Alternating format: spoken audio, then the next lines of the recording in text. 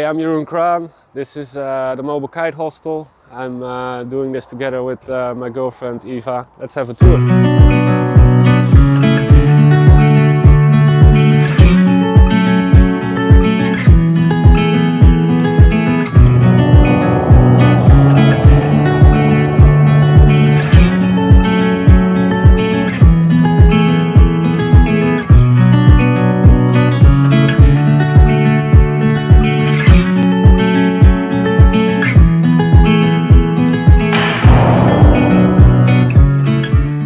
So here we have the kitchen. We have a normal gas stove with runs on LPG, and we have a propane heater just for the water. Have normal hot water with runs on hydro 4, so you just have normal tap water, and we have a combi oven. So we need a lot of electricity, but we have a lot of solar panels on the roof as well. So making it always, and yeah, we have a lot of storage, as you can see, apotheker's thing, and a big fridge. So for all the people, enough storage. We have as well here my old kite bar and some special things that people leave behind that they stayed over sometimes. And yeah, we decorated with all the stuff we can find along the road. As you might see here, the old kite hooks and the old stuff that we find along the road. It's quite recycled, and just like the kitchen, I found it actually on the second-hand website for free. So didn't invest luckily that much, except for some other parts that are having some specialties, like a normal gas stove doesn't work on LPG, you need to convert it again and stuff like that. So yeah, do take care when you take normal kitchen in a camper van. It's not that easy. And this is all from pallets? It's all made from recycled pallets. For the bathroom we have a normal shower and a normal toilet, and which is with 600 liters of water. I don't know if I mentioned that already. And we have the water tanks over here. It's normal IBC tanks.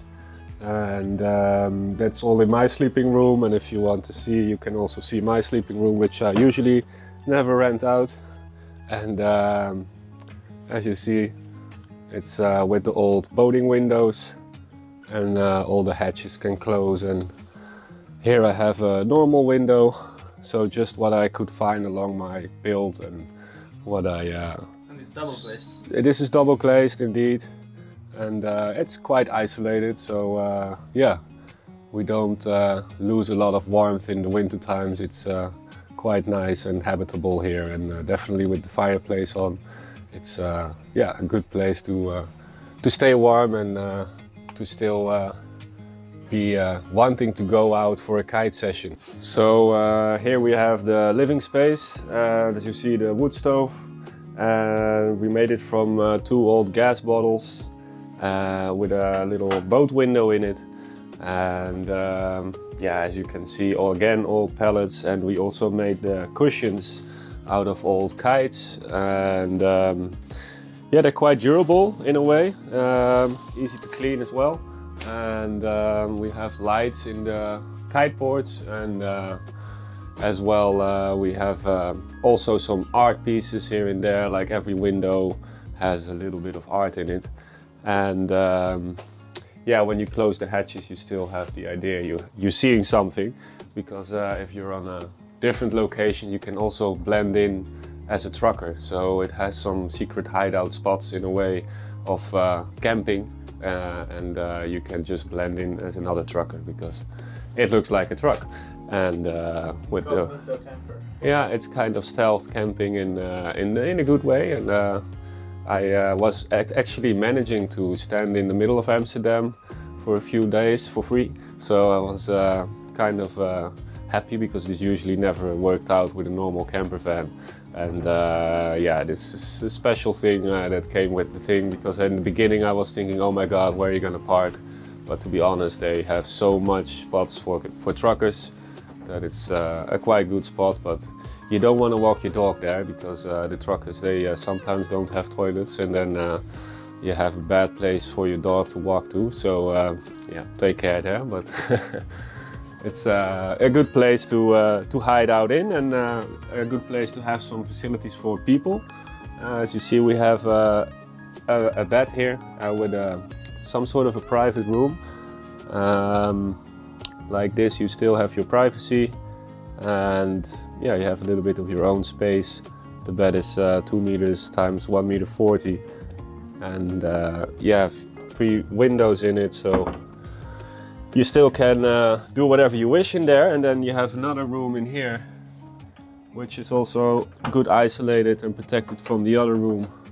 So you would have all the space again, and you can easily sleep there with 2 people.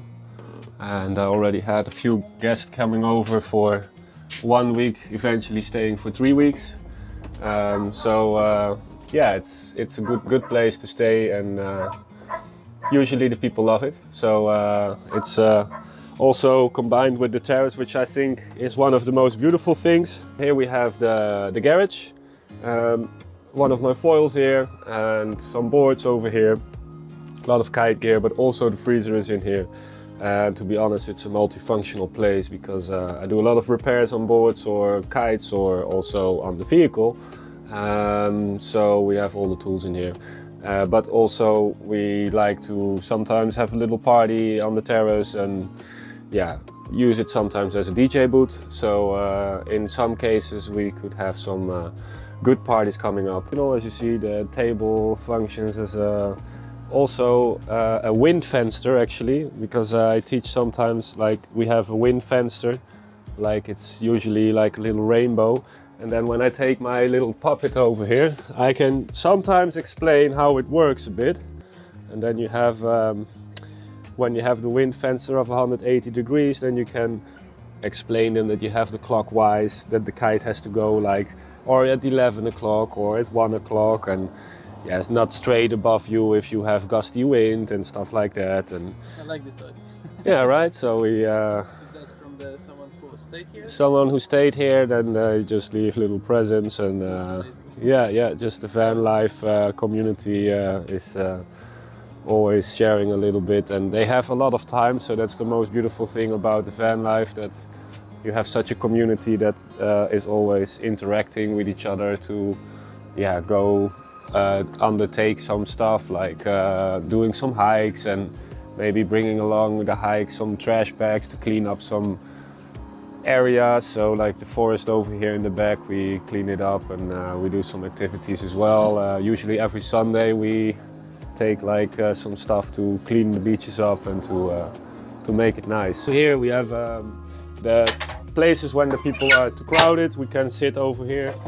And we can eat over here. We have a nice view, as you have here. You can see if it's windy, and yeah, you have a lot of space for 6 people, and let's say in total, because we have all the space here, it's 2.5 meters, and you can easily sit here with 8 people inside. And we had already some parties that got a little bit out of hand with, say, 20 people inside the truck, and that's still livable.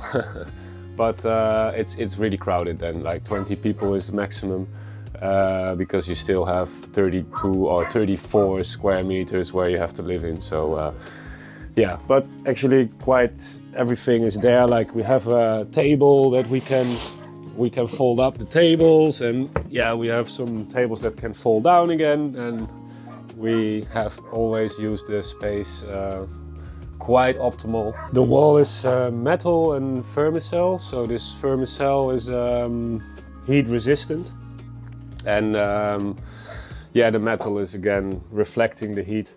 To be honest, I even have the preparation for floor heating, so I might want to do the floor heating propulsed by the wood stove.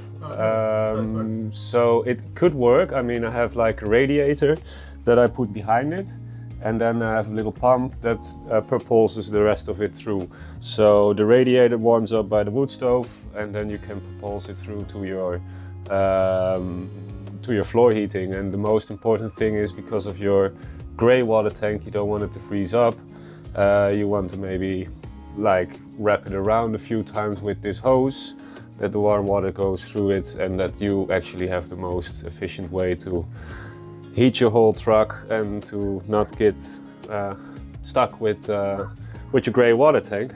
And yeah, it's one of the ways how you can do it. And like, for instance, this also is made just from 2 old gas bottles, and this boating window, it was just the resources we had and the things we found along the way. Because I was standing a lot of on the kite spot with my truck, and I was not completely ready building. I standed in Lelystad, and they had some harbors, and sometimes you could go on there and just ask the people if you can take a boating window or stuff. And yeah, it was quite a nice place to get some resources from that place, and to make all the dreams come through. And like, for instance, the curtain over here, we have a curtain that works from an old kite, and yeah, just everything recycled. We have here again another place to sleep. We have here a bunk bed, which you can fold down, for instance, like this, and then you have 2 beds,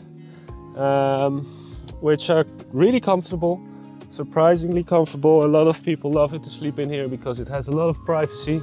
And yeah, if you are not with 2 people, you can always fold up the bed like that to have a little bit more space. And also we have actually a fridge in here, which also has a 220 socket over there.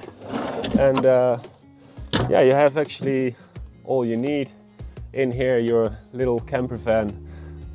So if you want a little bit more privacy and you want to have your own front door, this is ideal to have at least some space to pull yourself back to and have a great view from outside. And there you can have as well some storage over there. The truck itself, 510 horsepower, Euro 5 engine. The year is 2008, and the miles is like 680,000. But it just had a new turbo in it, so it should last me another 400,000. The length of the truck itself is 7 meters, and then the trailer itself is 13. So in total I'm 17.25, which I'm gonna extend maybe in the future with a little dinghy coming on the back. So there's gonna come a boat like on the back to it, on the hatch.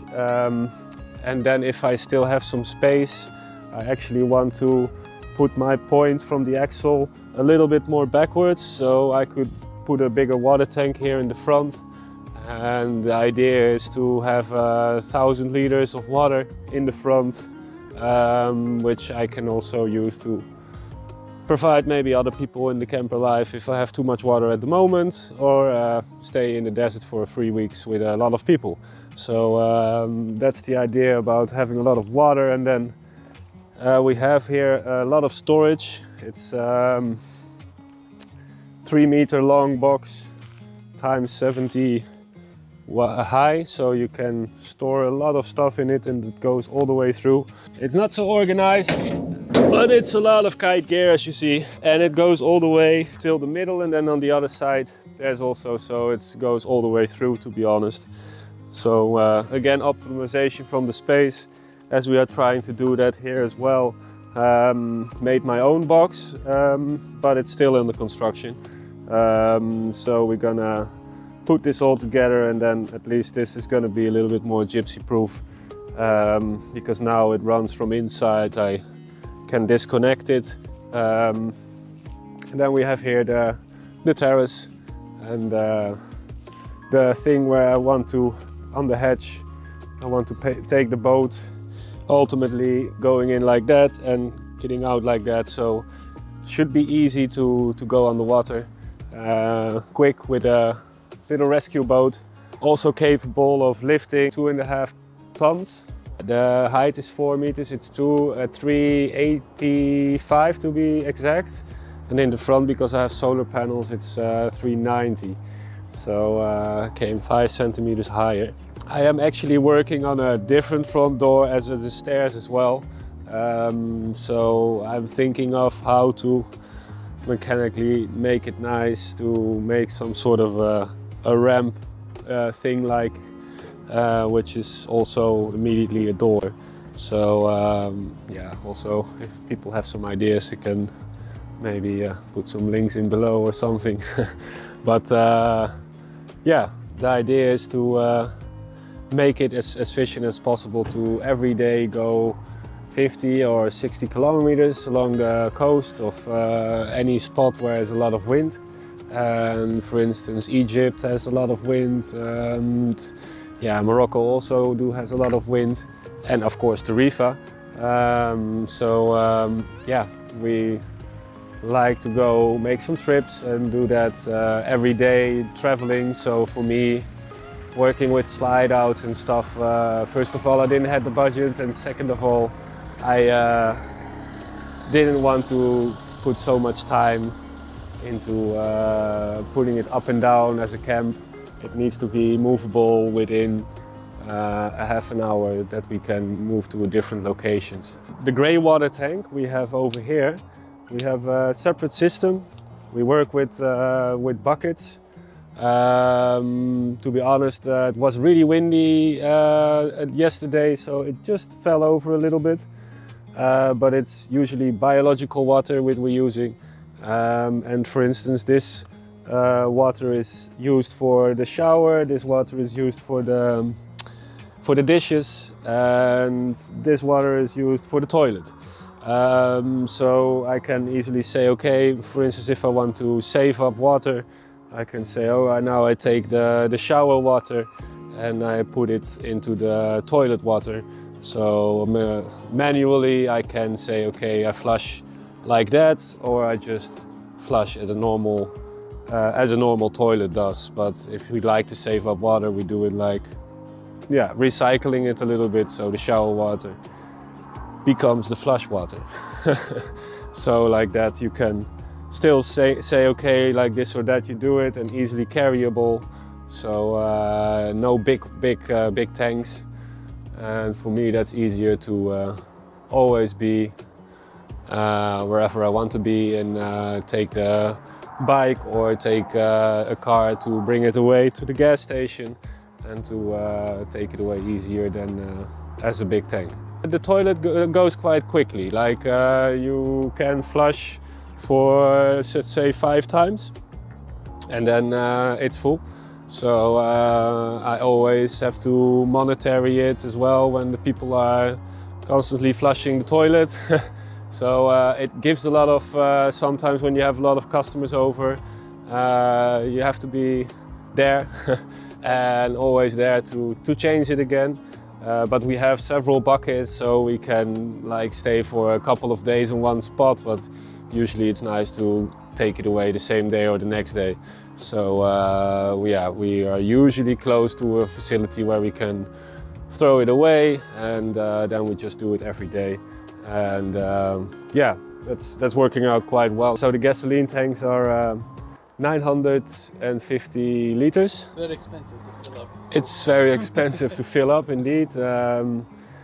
But then again, you can fill it up on really cheap places. For instance, I got it full in Luxembourg, and I didn't have to get gasoline in France. So this saves you a lot of money. And to be honest, I even made it with 1,000 liters of gasoline from Luxembourg to Tarifa. So it's also, I think, quite efficient in a way of carrying so much weight. And so it's around 20 liters per 100 kilometers? It's something like this, yeah. Why did you choose this lifestyle, and why the truck? I started off in a small camper van, and loved life living on wheels. And I had the idea to stay in a bigger truck, but then I didn't really have the money to really buy like a 4x4, a nice big truck, 6x6. or 6x6 Yeah. or 8x8. So Yeah. in the end, I thought, yeah, what's the cheapest way to do it? And then I went looking, and then I found this empty box trailer, and I could buy it for 3,500 euros. And I thought, yeah, well, it's a lot of space, and then I just need to buy the front. And then I was looking for the So front. first you bought just a trailer First without I- knowing how it will end up. without knowing how it will Yeah. end up, and I didn't even had a schedule of building or how to make everything. And Yeah. But did you start to build already before you got the truck? yeah, Okay. I mean, I already had a house in Holland where I had some building experience, so I knew a little bit how to build some stuff, and as well with electricity and with the plumbing and stuff like that. I knew my way a little bit, so I thought, yeah, I can definitely put on a project like this, but yet not really like blueprints or things that I wanted to have the interior like this. You know, I had it in my head, but a lot of friends were also, when during the build, some friends had some time over because of COVID. They didn't have to work, so we had some nice lockdown parties in a way of building. So, but they were really getting frustrated after the second day. They said, I can't do this anymore, because they didn't know what to do, and they didn't No know. plan. Yeah, they didn't have any plan, to be honest. So 3 days later, a friend of mine came back with like a blueprint of how he thought it would be the best idea. That's nice. And it was really cool of him. And in the end, I used one of his ideas about room making like an L shape, you know, like you still have your privacy, but not really his idea. And yeah, like that, we had a little bit of an idea of what to do, and yeah, Where to start and then yeah, I got change during the way. actually the first week I bought the trailer. I rented out my house in Holland, and it was December then, and it was actually minus 5 degrees. Oh, And wow. I was thinking, oh, I will pull it off and quickly finish at least one of the rooms. So this first room there, I built it in like 2 days, full non-stop working, and put a gas heater in there to make it a little bit habitable for me to live in the truck already, and to save up money, because I rented out my house a little bit, and like that I was able to at least invest a little bit more in the project. So you parked the trailer next to your house? And I just parked the rented out trailer. the house? I rented out the house, but I parked the trailer actually on my stepdad's property. Oh, okay. And yeah, he had quite a big farm where to park it, and yeah, it was working out pretty nice, because I could also use his tools. It was dating from 1960s, but it still did the job. So yeah, but you can see that in a lot of things I didn't make such nice cuts and stuff like that, but it's quite rustic. So how long it took to build it all?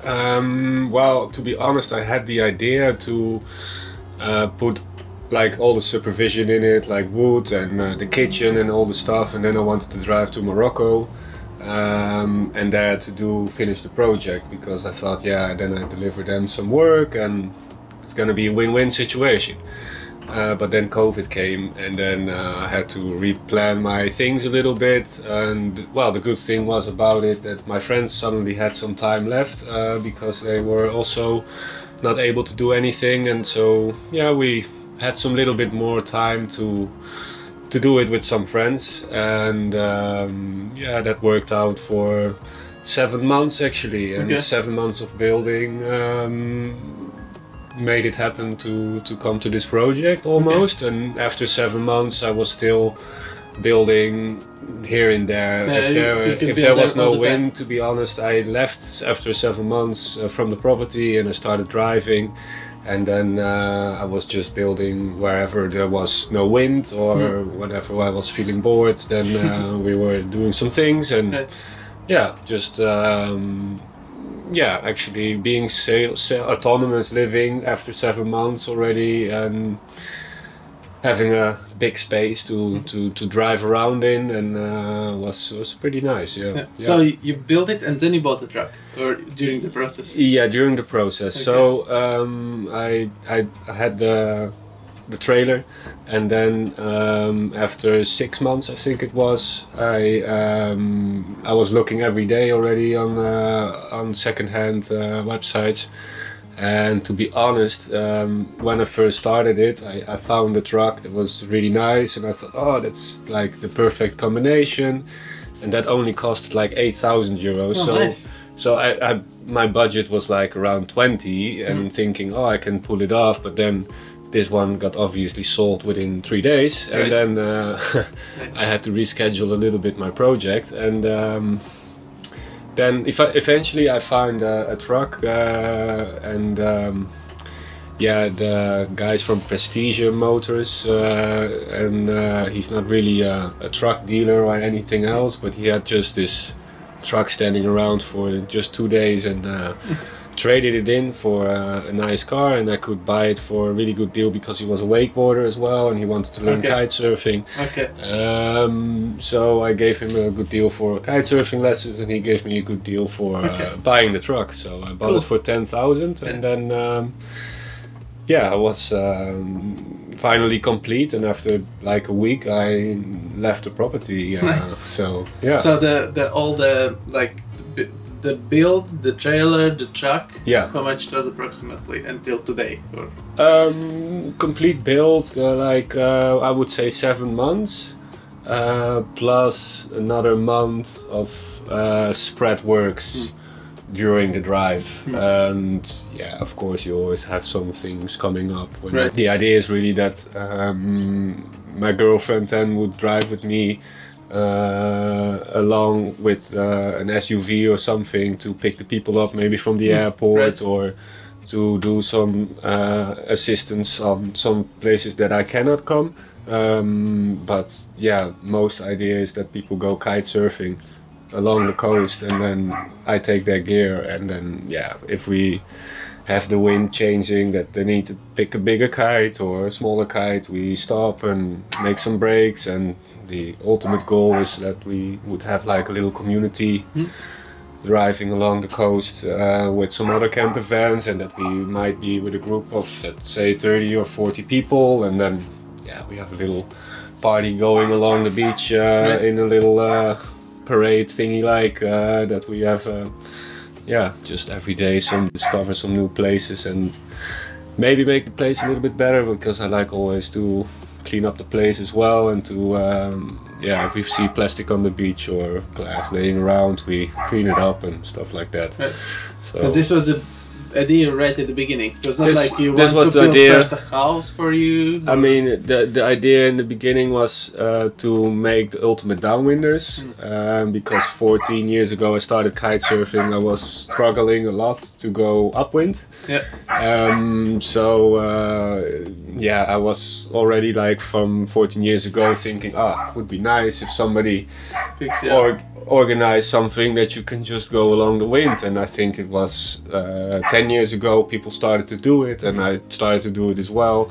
And in Holland we did it a lot with cars, and a lot of hassle to pick up the car while there and just make it make a nice trip out of it. So yeah, really cool concept, and later on people started to do it in Brazil and other places, and now it's starting to get more popular. And yeah, we're trying to discover just new places and make it also really efficient to put down this thing, because I was doing it in sailboats, and trying it in sailboats, so I get my licenses to sail and to rent a sailboat. So we did that in Greece, but it's always difficult to sleep on a place where you can kite surf, because it's windy, and then you have the waves, and yeah, it's usually not in a good place where you where you want to go out. And so this is just much more relaxed, because you can just park in front of the beach where there are big waves, and where there's high winds you don't really need to care that much about the weather conditions, and if the weather conditions are changing, you're also much quicker on a different location. So in this way it's much more efficient and yeah, working out much better. The solar panels, how much power do you have? I have 8 solar panels for 320 watts. Yeah. And then I have 8 batteries of 240 amps. 24 volt. Yes, so also an inverter with 220, which has a peak of like 5,000 watts, okay. Because I have a combi oven, and yeah, it runs on 3,000 watts already. So yeah, when a lot of people have their laptops on and the microwave is running and stuff, then it can be having some problems. So yeah, usually it works perfect, always. Like fridge, freezer can run. Fridge, freezer, everything runs on it, and yeah, it's just like a normal house actually. Yeah. Can you charge it while driving from alternator? Or? Yes, I can, but usually it works on the 12 volt system. So to be honest, it works like the starter batteries, they charge again the 12 volt system from the hatch, and then later it comes back to the 220 system. So I'm having actually 3 different systems. Okay. So start system that has 2 batteries, and then I have the 4 batteries for the 220, and then the other 2 batteries for the 12 volt lighting, and as well for the hatch. Okay. Why did you split them? 12 and 220? Because then you have much more reliancy on the electricity, because if you run out of one of heavy duty, then you still can run light. You still have your 12 volt lighting, your 12 volt system. This would almost never run out. Okay. So yeah, in this case it's so you have solar panels and solar charge controller that charge 12 volt system? Yeah. And then 12 volt system charge these 220 batteries, so they're charging all together, and then you just split them? No, I have 2 solar panels, they connect separately to the separate system. Yeah, okay. So basically 2 solar panels charge 12 volts? Exactly, and the rest of the 6 220. Okay. Yeah. That's interesting, yeah. And it works? It works, and have been like 220 is down and you still have light, or it always have been like you're good, you're set? I had in Holland, I had some difficulties, and that's why I put the extra 2 on it, and after that it was gone. So in Holland, when you have really long cloudy days, it can be difficult. But yeah. Okay. What was the inspiration? The inspiration was mainly because I lived in the van, and then I was traveling around and seeing other people in big trucks driving around, and then I met a French group of big truckers with big trucks, and they were actually parked here in Los Lances. They had already built? They had big trucks, and they inspired me in a big way, because they were actually able to come on some places where I was not even able to come with my smaller camper van. Okay, so they had like 4x4 or 6x6? No, some of them had, but because there was in this big of a group, they were working so good together, they didn't really need it. But they didn't have so long trailer, they had just a truck. They had few trucks. But without the trailer like you have. Yeah, exactly. They had these horse trucks, and also 2 of these Ivecos 4x4s. There was just like these Unimog things, and they really inspired me in a way of seeing how easy they were coming onto the beaches, because we traveled from Tarifa to Portugal with them, and they did every day 50 kilometers.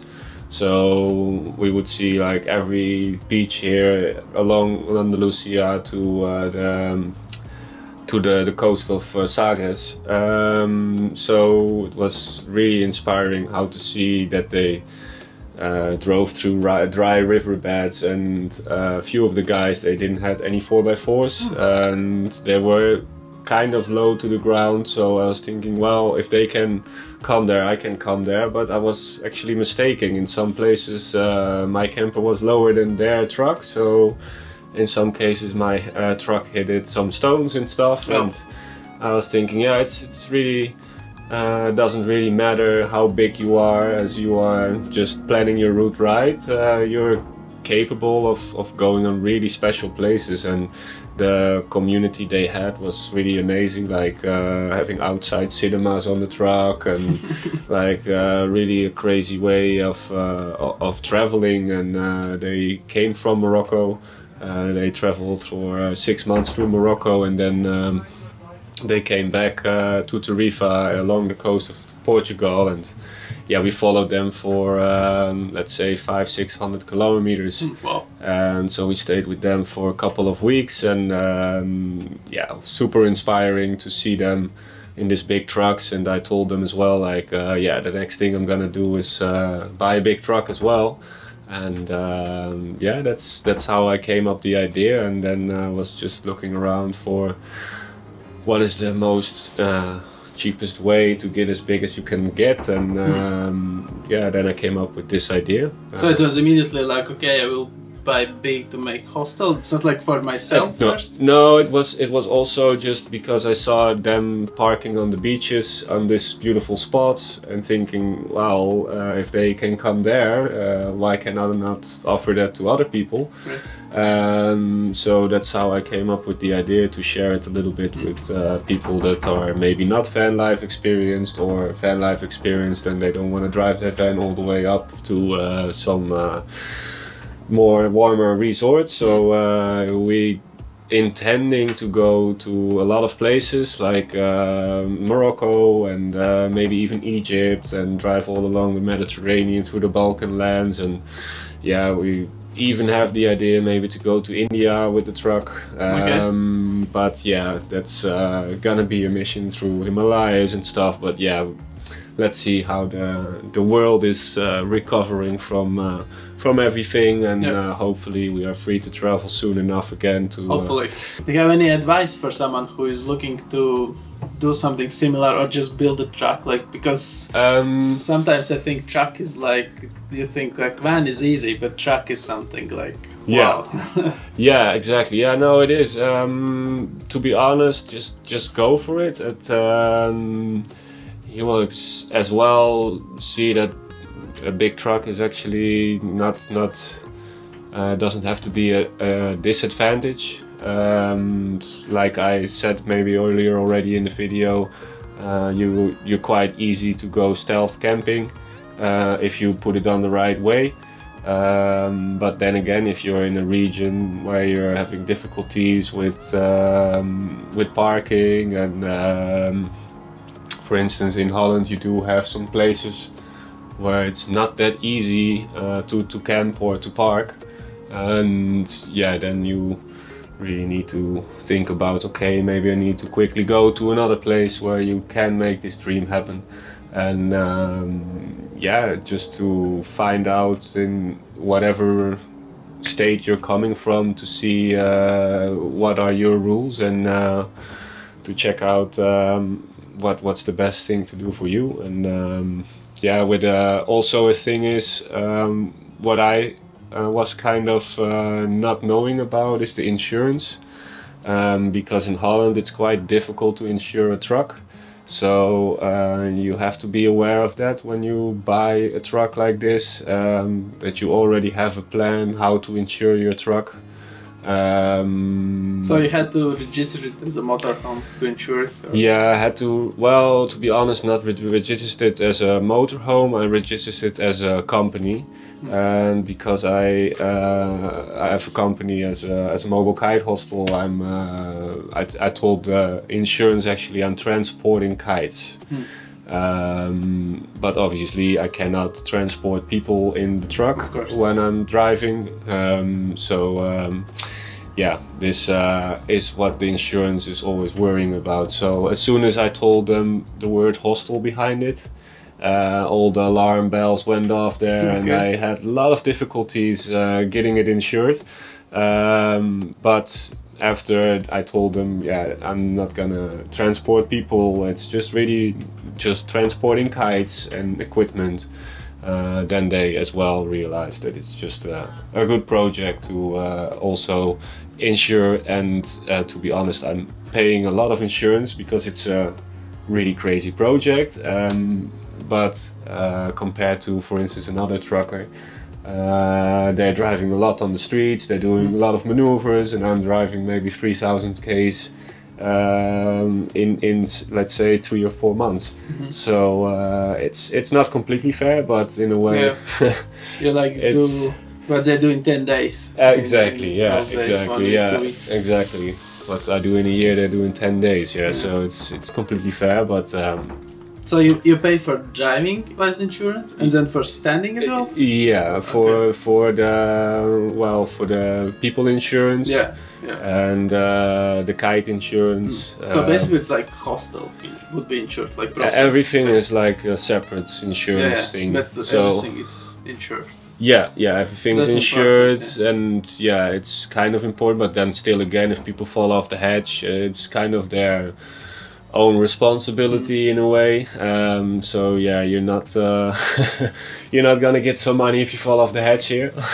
But yeah. Well, then they should have already insurance. Exactly. But yeah, no, stuff like that. It's just difficult if you really want to get into the van life for a normal truck. Then you just need to think about what is going to be your concept. And in some cases, if you have, for instance, an old-timer, you can insure it as a camper van, and there are a lot of rules to maintain in the camper van scene. Also with this trailer, you can easily convert it to caravan, but then if you convert it to caravan, I did the conversion to caravan, because it's important when you go from ferry to ferry, because then you don't have to pay the taxes from inside, because else you will be seeing like you're transporting goods. Yeah. Same highways, right? Like road, national road. Yeah, same as highway indeed. But then again, I pay almost the same as a normal truck for the paid road. So yeah, in a way they just do it on size and weight, I think. But so that would be the con of having a big vehicle. Yeah. The insurance could be a big issue. Like for what I'm paying now a month is around 600-700 euros a month. So it's quite a lot for all this insurance. So, but yeah, then again, it's for the company, it's quite important. Like we didn't talk about the gas storage, where you have the gas storage is in the box underneath. Yeah.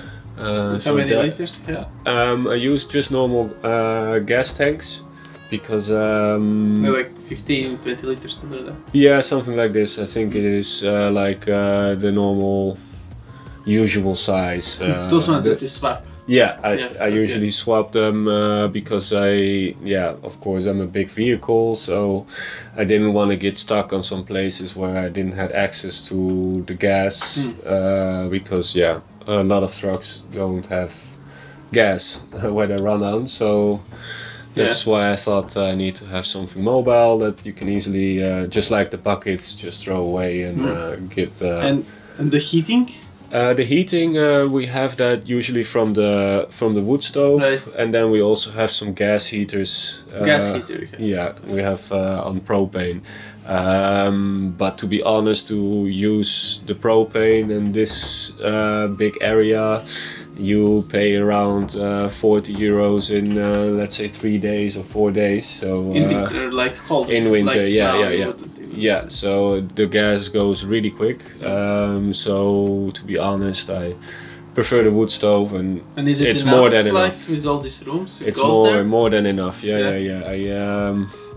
If I put it on in even minus 15, I've stand it, and then inside it could be 30 degrees, and also in the other rooms it could be 30 degrees. Oh wow. And also when it goes off, you have, like, because it's quite isolated, a couple of hours. Next morning you put some wood on, and then you're good, you know. So yeah, it's quite okay. If you're really standing in a really cold area, we're using this brown coal, and that stays really long hot.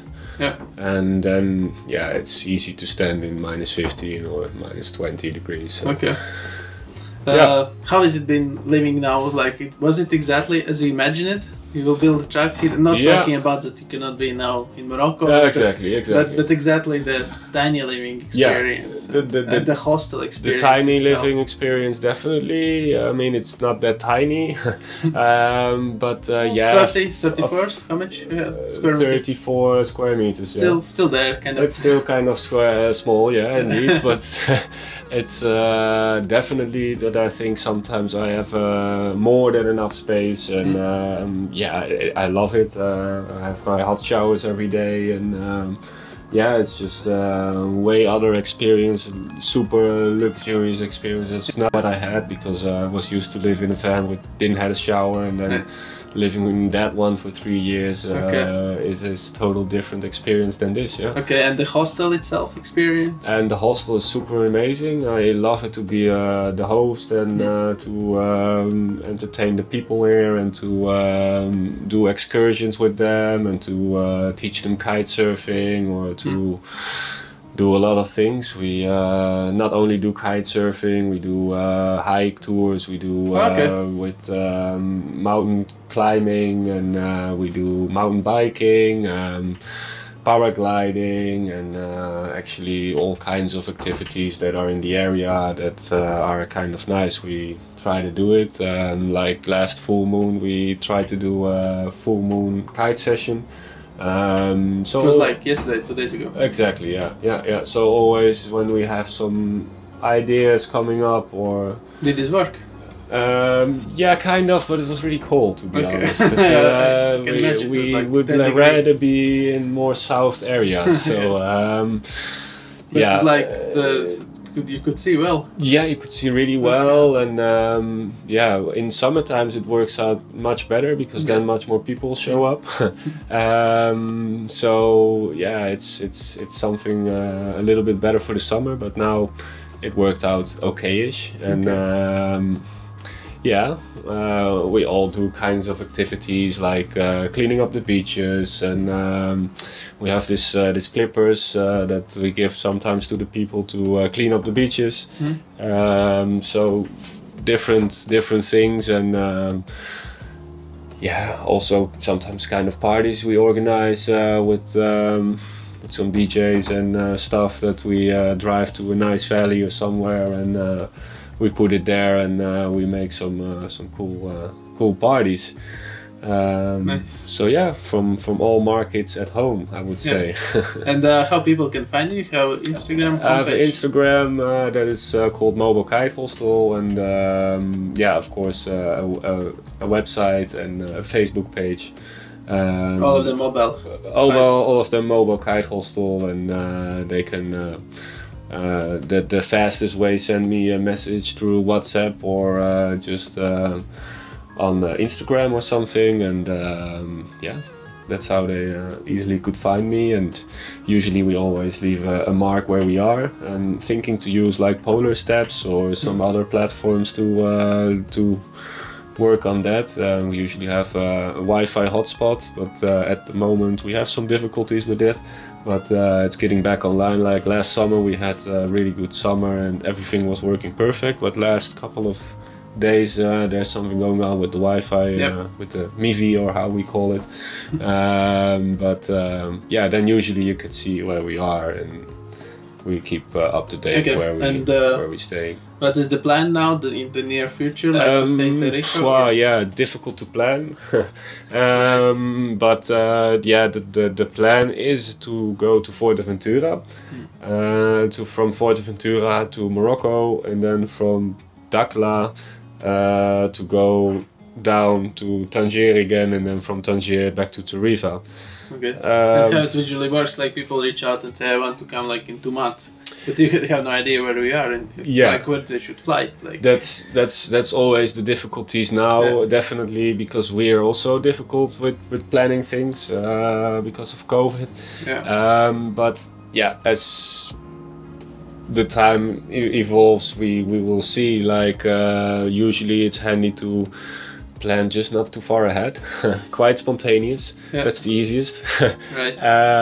But then again, there's always things to plan for. Like in 2 months, I could say I'll be in Forteventura, but then again, it could not go on with the ferry. So for me to say where I could be in 2 months, it's really difficult at the moment. Right. But yeah, then again, the plan is there. So of course, when we have a little bit of the plan, we try to come up with some alternative as well. For instance, we actually have some bookings for Forteventura coming up, and I already know a few other people that have a little bit of a similar housing. They have some houses there. So worst case scenario, if I cannot show up there, they can still go to that facility. Okay, cool. So in a way, we still provide them with a backup, and so that's the worst case scenario. But okay, cool. Yeah. Thanks for sharing your story. Yeah, thanks. Showing this huge tiny house. Yeah, cool. Yeah, very thanks inspiring. Thanks for showing up and doing this interview. It's really cool. And all the links will be in the description below. So if you want to come and see by yourself this amazing truck, then make sure to reach out. Yes. Yeah. Thanks for watching. Bye. Yes.